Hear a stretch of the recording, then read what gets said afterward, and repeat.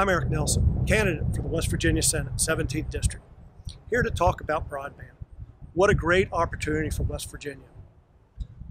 We've got a couple resources in front of us, starting with Capito Connect and the federal funds that she's helped to provide, together with the legislation that we have passed the last 3 years to expand right-of-way development, to increase funding, and to lessen regulations, some of those which I am proud to have co-sponsored. Broadband is so important for our state right now to help with our education in today's COVID environment, to help with the telehealth and serving our healthcare needs going forward, and lastly, to help promote the state of West Virginia post-COVID as we attract businesses to the state of West Virginia.